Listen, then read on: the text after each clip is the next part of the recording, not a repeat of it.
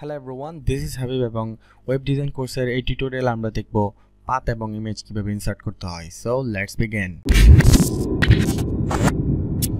Path হচ্ছে location detect করা। আপনি যদি কোনো ডকুমেন্ট কিংবা কোনো ফাইল যদি আপনি ইনসার্ট করতে চান সেক্ষেত্রে আপনাকে পাথ ডিটেক্ট করে দিতে হবে।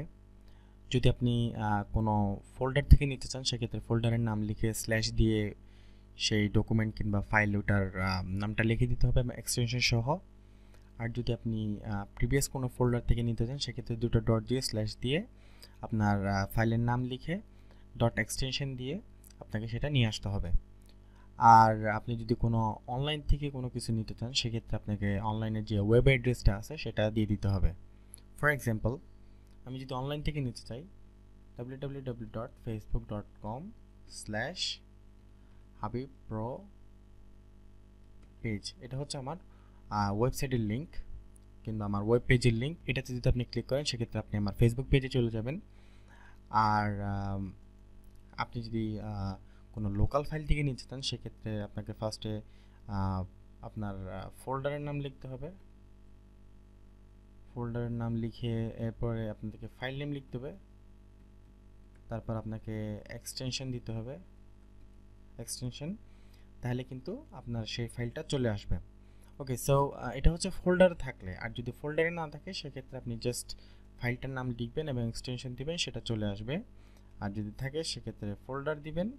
আর যদি প্রিভিয়াস ফোল্ডারে থাকে সেক্ষেত্রে দুটো ডট দিয়ে আগের ফোল্ডারে গিয়ে ফাইলটার নাম এবং এক্সটেনশন লিখলে চলে আসবে।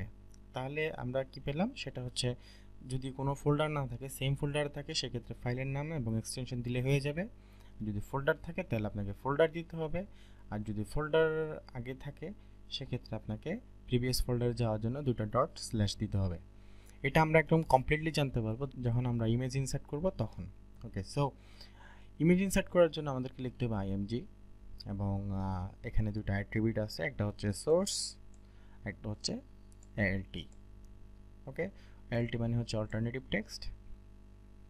আর এখানে আমি সোর্স হিসেবে একটা পাথ ইউজ করব এবং অল্টারনেটিভ টেক্সটের জন্য আমরা কিছু টেক্সট লিখে দিব। সো এখানে যদি ভুল হয়, যদি না পাই সেক্ষেত্রে এটা শো করবে। এখানে আমি লিখব হচ্ছে ইমেজ নট ফাউন্ড। ওকে, যদি না পাই সেক্ষেত্রে আমি লিখব ইমেজ নট ফাউন্ড।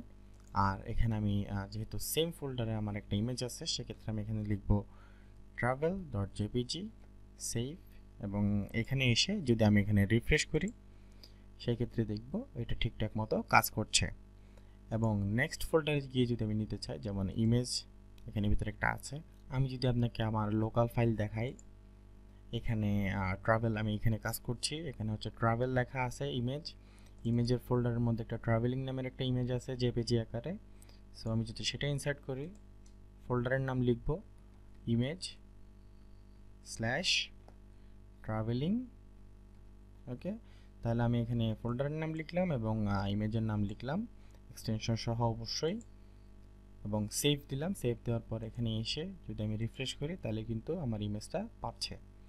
এবং প্রিভিয়াস যে ফোল্ডার আছে সেটা থেকে যদি আমি নিতে চাই দুইটা ডট স্ল্যাশ আমার ইমেজের নাম দিতে হবে।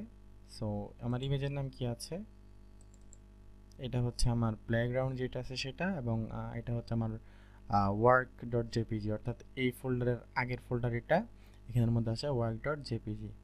সো সেক্ষেত্রে আমি এখানে আসব এবং এটা রিপ্লেস করে দিব ওয়ার্ক, সেভ। এখানে এসে যদি রিফ্রেশ করি তাহলে সেক্ষেত্রে দেখতে পাবো আমার ইমেজ চেঞ্জ হয়ে গিয়েছে। অর্থাৎ আমরা এই টিউটোরিয়াল দেখলাম যে পাথ কীভাবে ইউজ করতে হয় এবং ইমেজ কীভাবে ইনসার্ট করতে হয়। সো নেক্সট টিউটোরিয়ালে আমরা দেখব ফর্ম কীভাবে ইনসার্ট করতে হবে। So আজকের টিউটোরিয়ালের জন্য এতটুকুই। Thank you very much for watching this video. Don't forget to subscribe and I will see you in the next one.